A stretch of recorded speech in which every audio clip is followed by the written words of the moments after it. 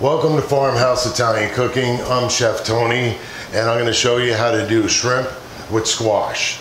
I've never put these two together before, so you're going to see it for the first time, and I'm also going to taste it and see if it's any good. So hang in there and we're going to get started. Okay, I'm going to start with some bacon, and just because it's bacon, I'm going to render it. Get that bacon fat to come on down and give me some bacon juice there, so I can get a little smoky flavor out of it is what I'm looking for. So I'm going to render this bacon a little bit.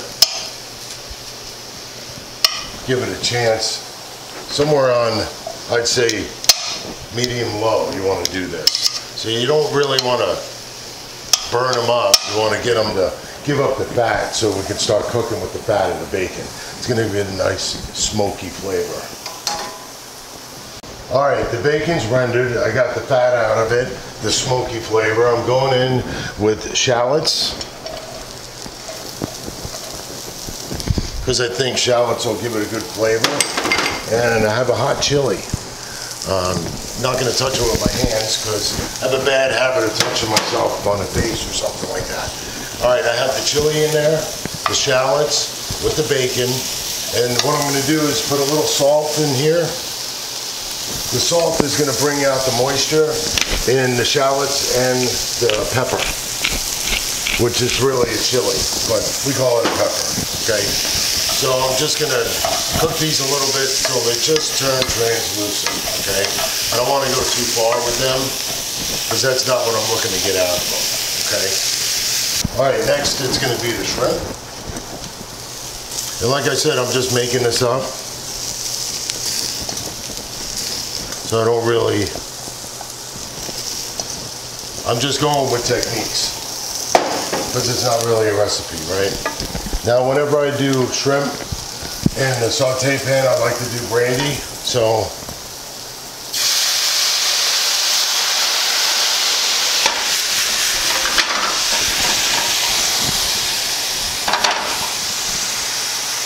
we'll put it all in there, why not? Okay.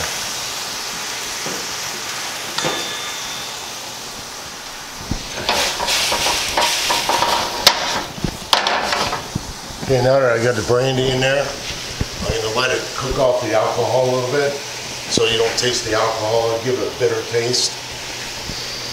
And you can smell it as the alcohol is coming out of it. Now, you can light up your brandy if you want, but simmering it will take the alcohol out of it. Not 100% of it, but enough that you won't taste it, okay?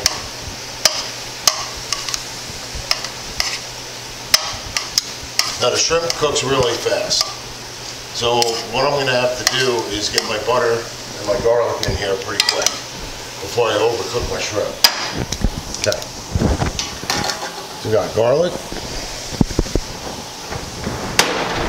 Got my butter here. It's melting, but it's good.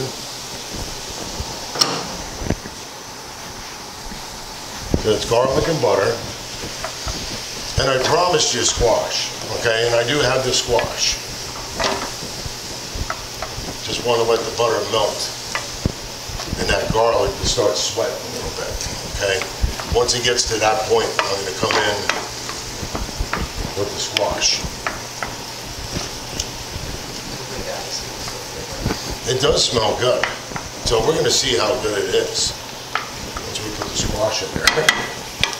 All right, what I did was I took acorn squash and I roasted it in the oven and I pureed it. So I got something like this, and I'm just gonna add it in the sauce. Like I said, I haven't made this recipe before. It's just something I made up. So I don't have any quantities here or anything.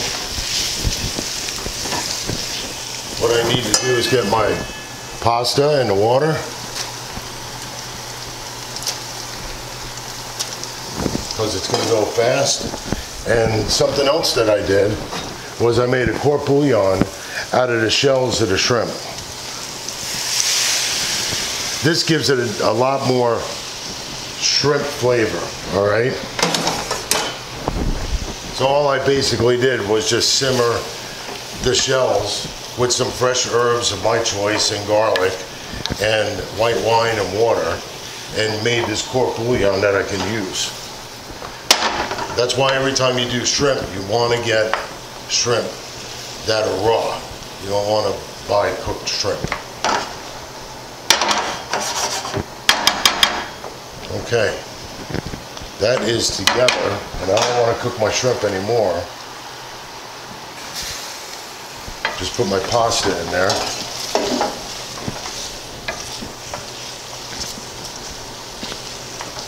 I'm going to take it off the heat. Taking it off the heat because my shrimp are done. But it will be done once the heat cooks them through. You want to stop a little bit before your shrimp are done so they don't end up like rubber, okay?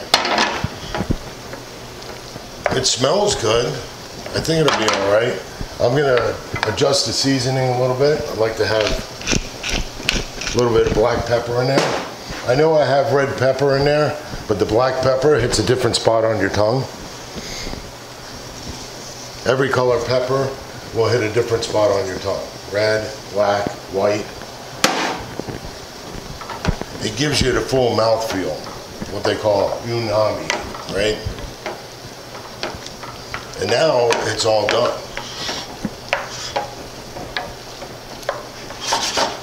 Came out like that.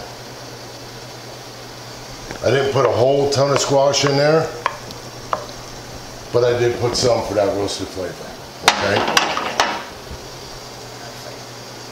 Did you get it? Perfect. All right, okay. All right, want to make sure you saw that. Okay, next we're gonna plate it up and I'm gonna try it. Okay. All right, I got it plated up. The most that I did after I plated it, put some fresh parsley, Italian parsley on top, because I like that, you know. Okay, let's see how it,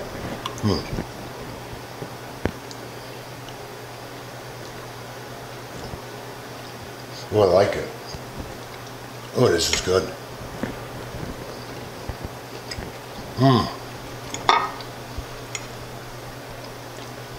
Oh, that turned out good. Well, this is something for you to try. You just do whatever with the ingredients, however you like it.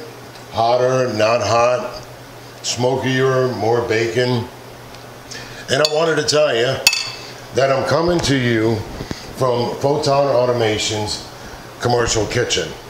Photon Automation makes machines that manufacture products like cars and stuff like that. And this is their kitchen for their event center. So the owners, Rick and Bill, told me that I'm allowed to film in this commercial kitchen. So I'm going to keep filming in this commercial kitchen and see how you guys like it. Any comments? Subscribe, let me know, and I'll see you next time. Have a great day.